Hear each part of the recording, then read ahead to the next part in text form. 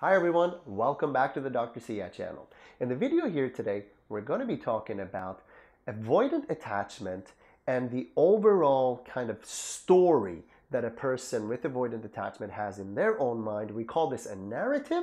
So I hope this video is useful to you. Let's get started.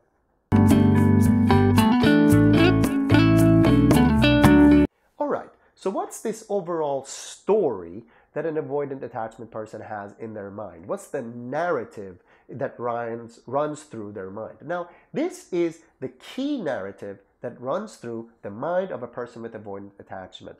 If you can spot this key narrative with your patients, with your friends, with your partner, within yourself, it will be extremely helpful to you because you can understand how to better support your patient, better support your friend, better support your partner, and how you can better be supported as well. The key narrative in avoidant attachment that runs through their mind is this: you can come to me, but I cannot come to you. I have to keep walking away, and best case scenario, others can come to me. Being open means being vulnerable. Being shut off means being safe. This is the strongest, most predictive narrative that I've found with everybody who has an avoidant attachment. I have yet to see a single person who has an avoidant attachment where these series of narratives, I suppose, have not been true. So what do I mean by you can come to me, but I can't come to you? In essence, that means that you can be strongly emotional around me, you can have your feelings, I'll support you, but I can't come to you if I have something negative emotionally going on for me. You can declare all of your love and affection to me, but I can't really declare my love and affection to you in the same way. You can try to bond with me, develop a relationship with me, marry me, and I might give in, but I can't pursue that with you. I can't pursue you, right? And then there's this idea around openness means vulnerability.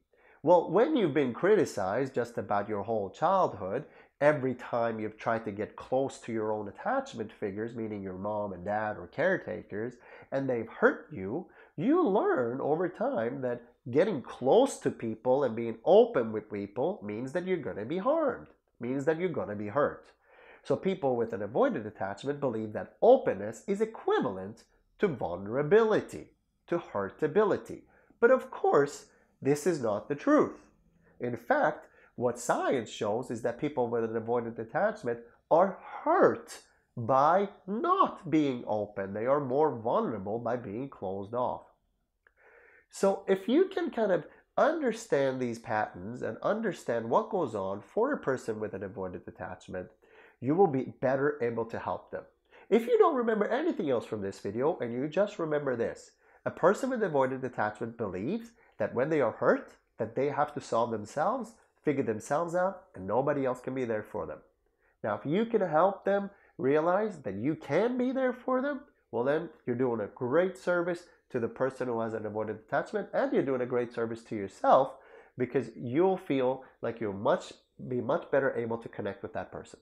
I hope this video was useful to you. I hope you got something out of it. If it was useful, please press that like button because it does help my videos become more visible on YouTube. Thank you so much. See you again next time.